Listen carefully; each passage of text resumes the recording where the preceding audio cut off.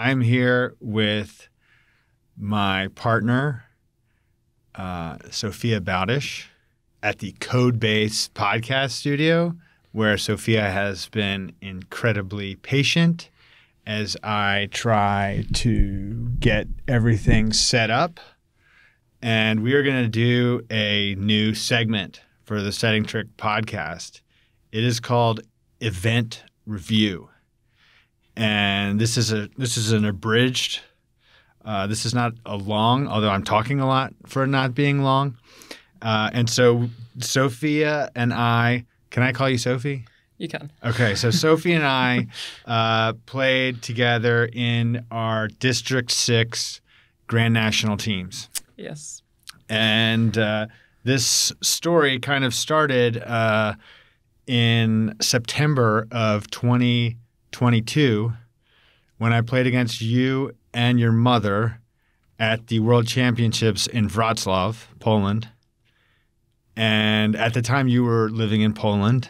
Yep. And then in May of last year, 2023, I went to the local bridge club, and lo and behold, you and your mom showed up. Well, we had it on our agenda to just show up at a local tournament in Charlottesville. We were visiting family in the Midwest, and my mom thought it would be a good idea to come out to Charlottesville because I knew that I was going to be moving to Charlottesville in July, and my mom thought it would be a good idea to drive over for 12 hours to check out Charlottesville and to kind of find my pockets in Charlottesville. And of course, we checked out the local bridge club, and that's where we met. And do you remember what I said? I do. What are you doing here? I mean, it was a pretty unique situation to have like these two seemingly Polish women at the Jefferson Bridge Association in Charlottesville. Well, yeah, that's true. And it's like, and you know, it's in the middle of the States. Like, what would we be doing there?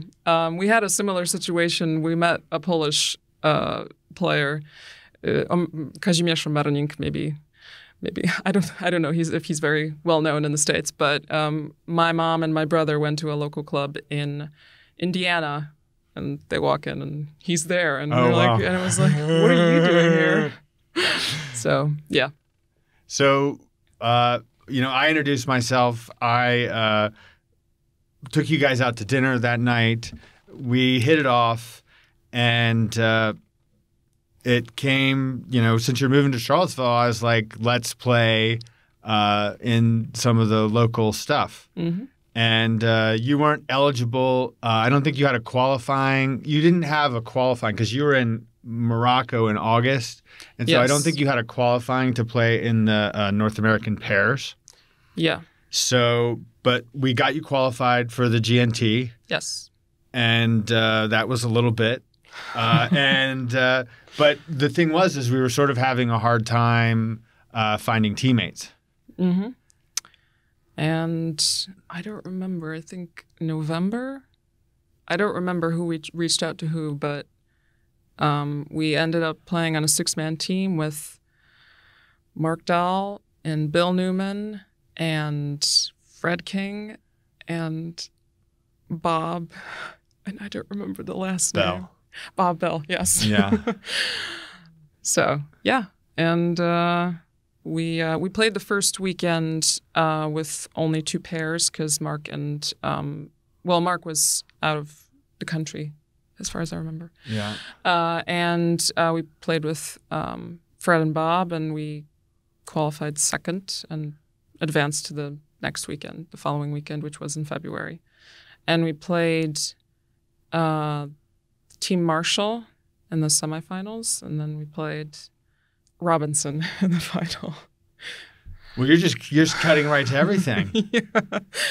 So, yep. So one of the features of the event review format here is like funniest sort of instance from the event, and so I'll share one, and then you can share one. Okay.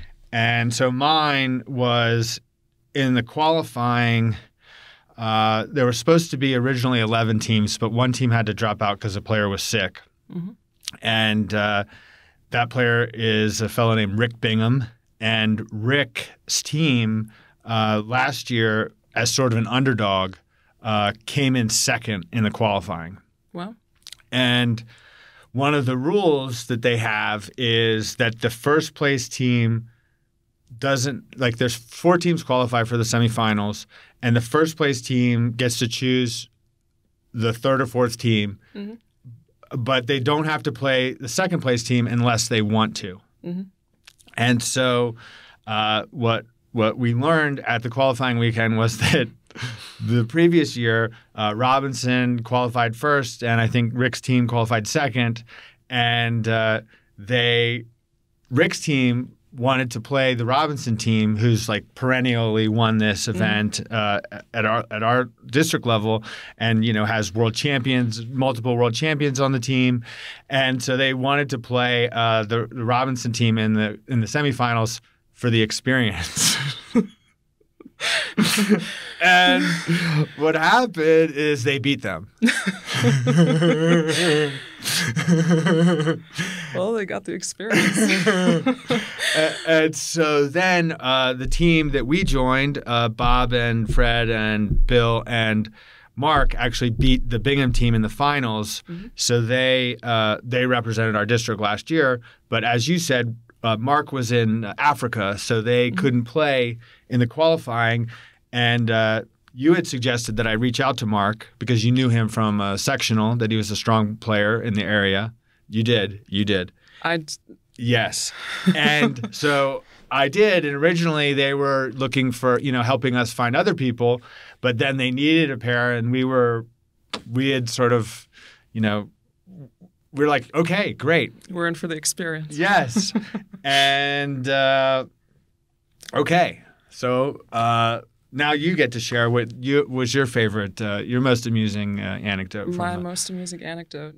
I remember walking into the playing area, and this is like, I think even before we started, and people are like figuring out their convention cards and like, getting tea and coffee and whatnot. And I overhear this couple at one of the tables, and the woman is like, "Don't forget Drari." Just like the convention.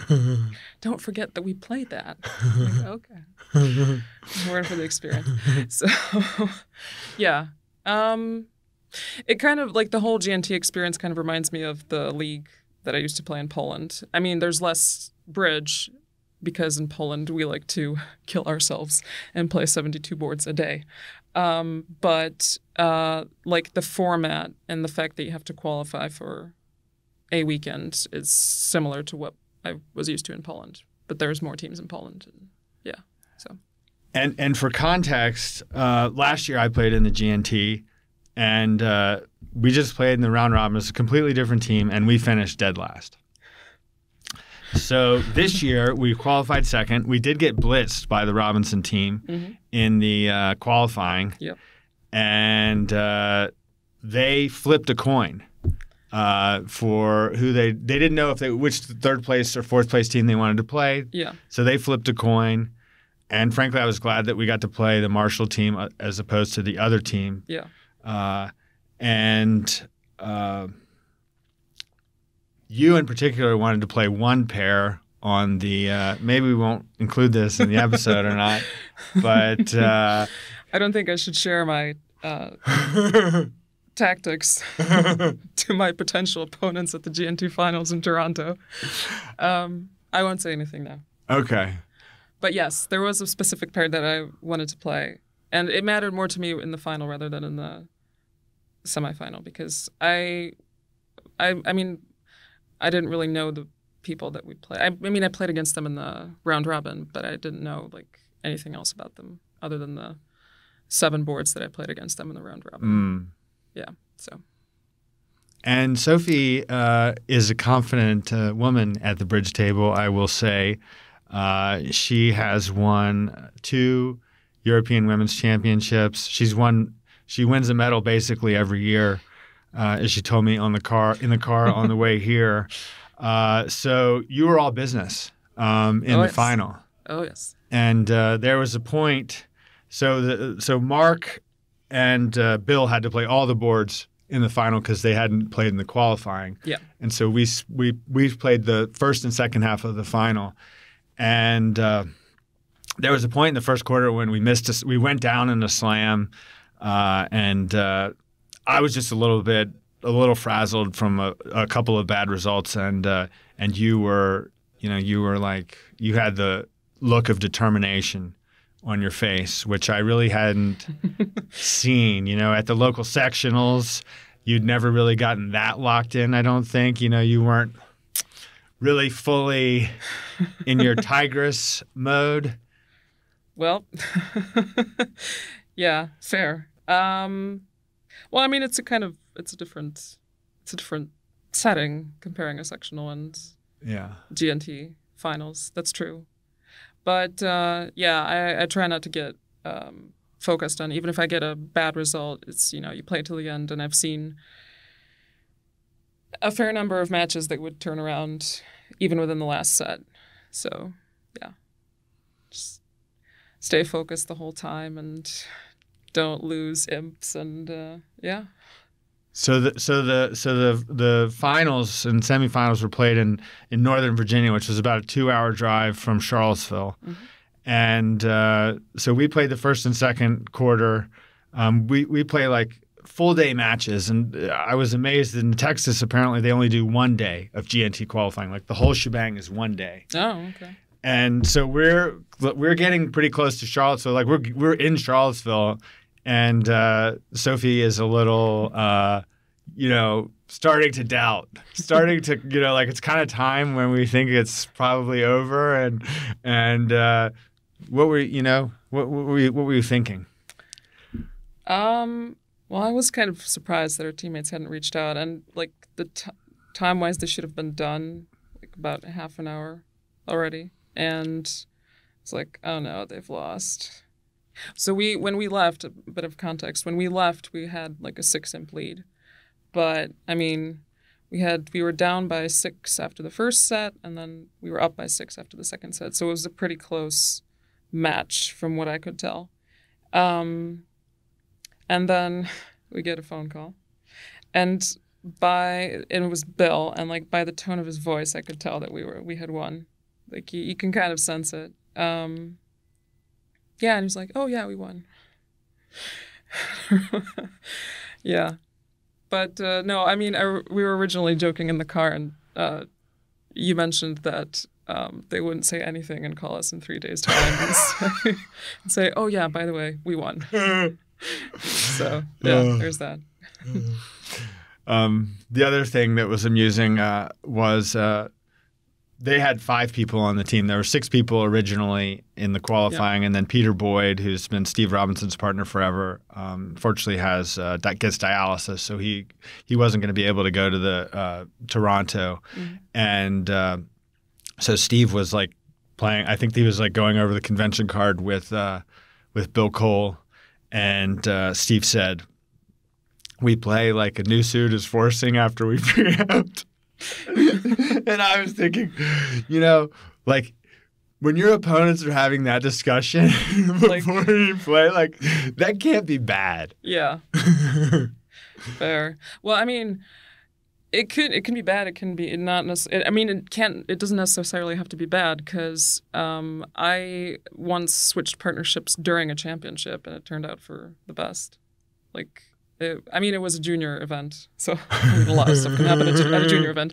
But 2018, we needed a bit of shuffling on the team, and I changed my partner in the round robin, and then I went back to my original partner in the knockout stage. So.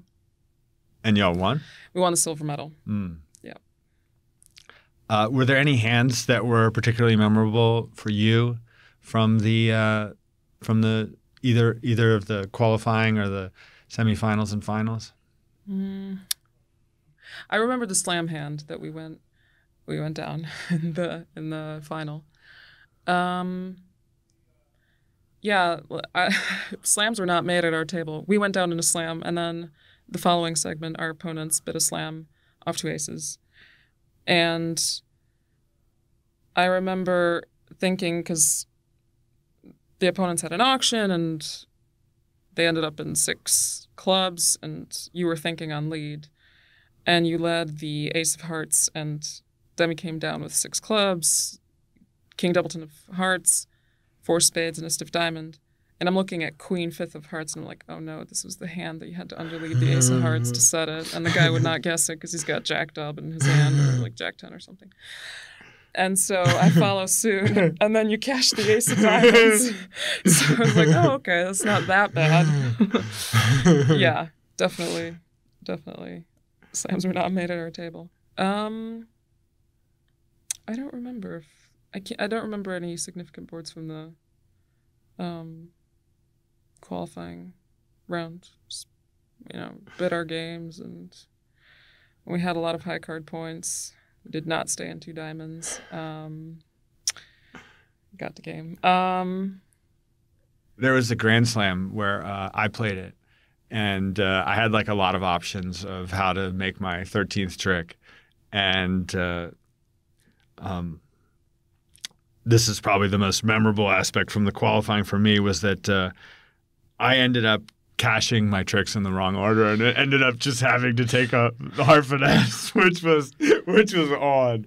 And so I made it, but it was a little bit of embarrassing because I had so many ways, and I was not able to foresee the eventual ending that I thought I could, and probably the most memorable for me was just we drove home this was in Maryland, and we drove home that Sunday, and they just bid 6 diamonds at the other table, so we won a swing on this board, but you were talking through the hand and like all the different ways to play it, and that as well as a couple other ones, and it was just apparent to me like just how I was really impressed with how you could do that, and it made me want to challenge myself more. And so I started doing the virtual bridge championships books from Martin's, yep. Which is something I think you mentioned during that. I highly recommend it. Yeah, my mom actually kind of suggested that book to me, and I started reading it. But she did it when she tried out for the women's in 2010. This was before she was playing with me. She tried out for the women's team in Poland, and the format was that you had to go to, like, I think 2 or 3 weekends and play. Everyone played together, the open, the women's, the senior, and there was no mixed category back then. And she had just done a problem that day that was like a jettison play. And she was playing against these 2 guys from the open team, and one of them made a lead, and she looked at the dummy, and it took her like 15 seconds to do it. And the guy was like going around telling everyone, and it took her only 15 seconds to do it. Yeah. So highly recommend it. Yeah. And actually, if anyone is interested, Martins is actually doing a webinar on Declare Play. You have to speak Polish. But, I mean, if you do speak Polish, yeah, then, no, he's doing a lot of interesting problems. Maybe he's going to publish them in some format. I haven't really looked into it. But I've been doing these webinars with him every week. And the Declare Play webinars. Yeah. So watch out. Those of you who are also qualifying in the Open GNTs, we're coming. Yes, fully equipped and Drury and. And one last thing, your parents. Oh yeah, this is actually okay. I didn't even know that the GNTs existed because you told me about this. I don't remember, in September or something, and I told my parents that I'm gonna be playing in this GNT, and my dad's like, "You're playing in the GNT?" I was like, "Yeah." And he's like, "Where's the final going to be?" And I'm like, "Toronto." And he's like, "Really?" We qualified for the final. Well, they played in Final B, but they qualified for Toronto in the 80s. I don't remember which year exactly. But yeah, so I'm kind of following in my parents' footsteps, which is nice. How did they do in Final B? I don't remember. They didn't win, but yeah, but I think they may have qualified. I don't know. I'm sure my dad knows. He'll probably remember a hand from the yeah. All right. Anything else? I don't think I can. I don't remember any other funny, amusing stories. Well, I know. Well, I do. Yes. So when we were playing the semifinal, and like when I came originally to Charlottesville, like none of the people here knew me other than you. And I would get a lot of welcome. How long have you been playing bridge? And are you one of the UVA bridge kids? And like whatnot. And when we were playing the semifinal, Steve Robinson was going around the playing area and saying like, "Oh, she plays for Poland." And then he walks up to me and he says, "You play for the Polish junior girls, right?" I was like, "Well, I did, yes." Haven't been on the junior team for 4 years, but I'll take that as a compliment. So yeah, that was kind of, and that was like, it was different for me because I was so used to people not knowing who I was in like the local area. And then I come to the final of a GNT and Steve is going around the room and telling everyone I play for the Polish team. So yeah. All right. He was one of 2 kibitzers that we barred. We told to leave the table. I'm so sorry. It was not by no means personal. Yeah, it was just kind of kibitzers generally don't bother me, but I think it was maybe, I don't know, the acoustics in the area, or it was very cold in the room that I remember. So. All right. Well, we are going to Toronto and. Yeah. Yeah. Be on the lookout if you're going to be our opponents. Yeah. We look forward to that. All right. Thank you. Thank you for having me.